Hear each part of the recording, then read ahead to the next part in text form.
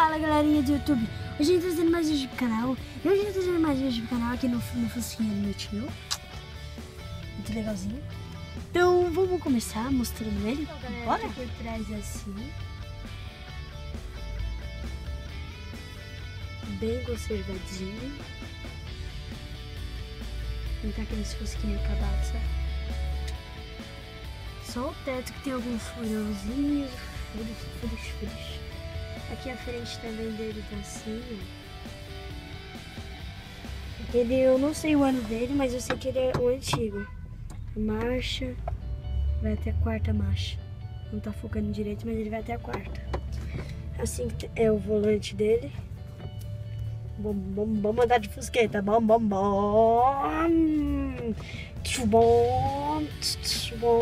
Tô brincando. Aqui, ó, ele tem embreagem, freio e acelerador com extintor de incêndio, seta, farol para alerta. Ele faz o barulhinho para dar o alerta. E aqui a seta para baixo, para um lado, para baixo, para o outro. E ela não desce, ó. Tá vendo? Ou desce. Ela não desce. E aqui é o pisca-alerta.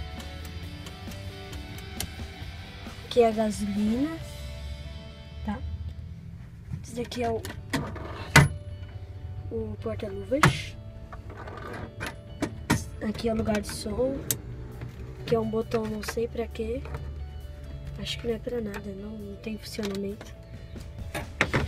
Deixa eu ver. Aqui a porta dele, galera, é assim. Tem um negócio de pôr a mão, vai abrir. Esse negocinho aqui de abrir a porta, o vidro e o somzinho.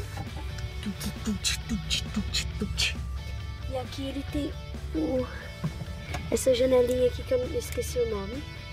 E a janela normal de um Fusca. Que é o vidro que também é sujo. Se o sol estiver batendo, galera, me desculpe, tá? Ele corre até, aqui tá mostrando que ele corre até 140, é Fusquinha antigo. O volantezinho dele tá meio acabado. Tá vendo? Eu não sei pra que é essas saídas aqui, ó. Se vocês souberem, deixem aí nos comentários, ok? Mas é muito legal, galera. Como eu já disse, né, ele tá conservadinho, ali atrás tem o somzinho, tudo. Tem porta-malas na frente, pra quem não sabe, o porta-malas do Fusca é na frente. O porta-malas é na frente e o motor que é atrás, ok? Então vamos... Então, galera, agora a gente vai conhecer a parte de fora do Fusca, então bora lá. Se vocês estiverem ouvindo o barulho ali, é a oficina que é ali do lado, tá? De carro. Não vou mostrar, tá mostrando a placa, tá? Ele é assim, ó. Farol normal, farol de neblina, farol normal, a seta e a seta. Aqui é o porta-malas que está fechado, tá? Eu não sei como abrir. Ele é assim. Muito bonitito. Ó.